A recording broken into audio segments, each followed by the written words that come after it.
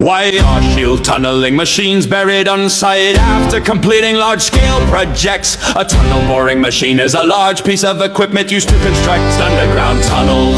It works like a giant steel dragon, carving out smooth tunnels beneath the ground. Each TBM is worth tens of millions, or even over $100 million. Yet surprisingly, after a project is completed, they are often buried right where they are. This may seem wasteful, but the truth is quite the opposite. First, a TBM is enormous. First, a TBM is enormous, tens of meters long and weighing hundreds of tons.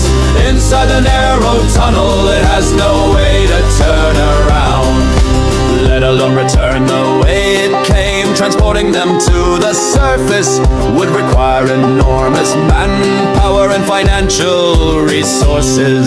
Second, only the TBM's outer shell and cutter head are buried. These parts suffer severe wear during construction and have almost no reuse value. The internal precision components have already been recovered by engineers. Therefore, burying the shell and cutter head on site is the most economical and reasonable.